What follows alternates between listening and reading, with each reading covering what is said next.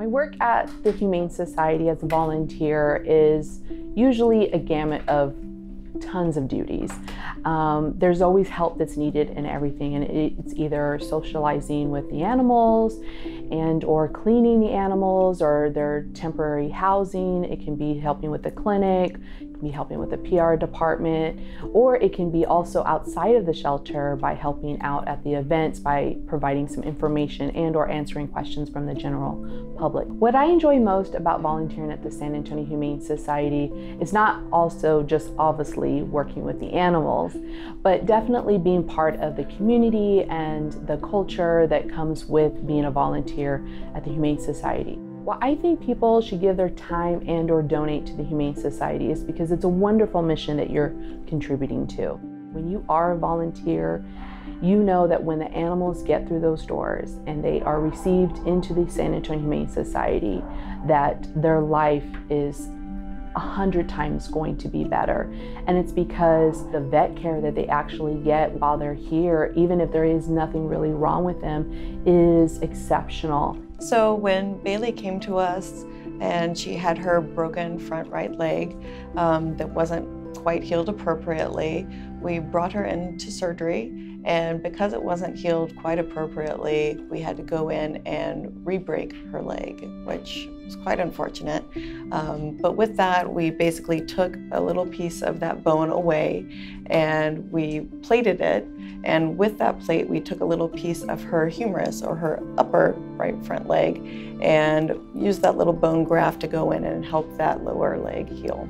So Bailey's surgery without donors' support, depending on which vet you would go to, which private practice, could have cost anywhere from $5,000 to $7,000. We also have support through Michael's Medical Rescue Fund, and we also have special donors as well that contribute to our medical funds. Seeing Bailey in the condition that she was when she came in, and even after her first round of surgery, finding out that that was just a first step in a very lengthy process. It's always incredible to see the condition that some of the pets come in, and again, you have that emotion of just feeling helpless towards them and wanting to do what you can, but in the end, it usually always turns up that I'm going to them to help me out, you know, because of having these a stressful day or even just a negative interaction. Even when they have one leg casted or two legs casted or can barely even get up out of their bed, you know, that tail still starts wagging, you know, their tongue comes out, and you can tell they're just genuinely happy.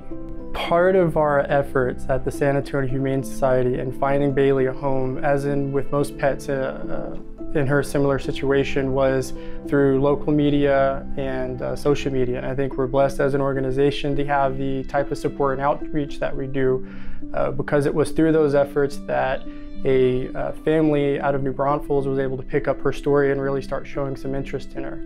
I would tell anyone who might be looking to get involved in animal welfare, whether it be through volunteering or applying for a position that may be open, donating, or even adopting themselves, that you know, it can be a stressful environment.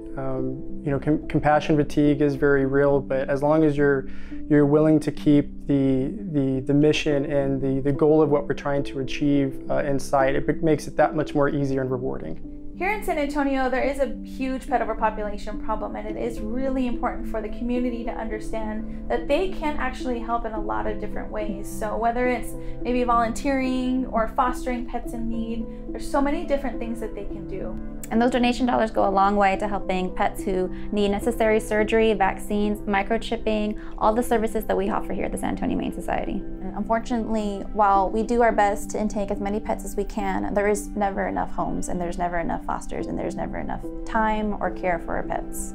And Bailey is a perfect example of one of those pets that came into our shelter that needed to take advantage of those services. And through our support from our donors and our volunteers, and of course our amazing foster families, she was able to get everything that she needed before she went to her foster home. And then once she went to her foster home, then that just turned into an amazing adoption story. She found her forever family, and it all just worked out. It was perfect. At the San Antonio Humane Society, there will be thousands more pets, homeless pets, sick pets, injured pets on the streets of San Antonio.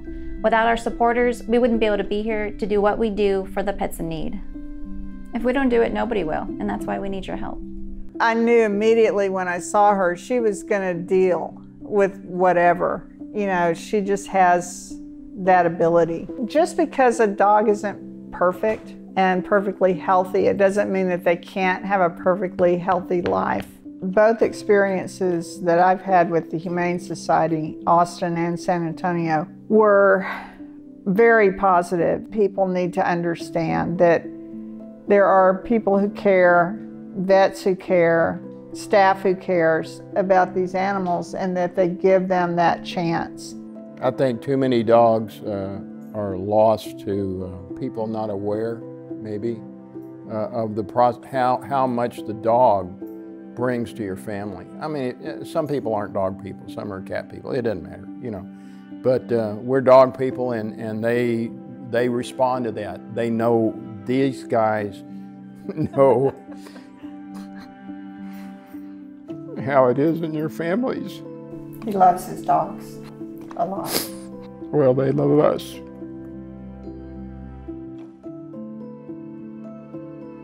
Yep, they're good guys. And I think if you come to grips with that and you want to give them a full life, then you have the opportunity to do that. So go for it.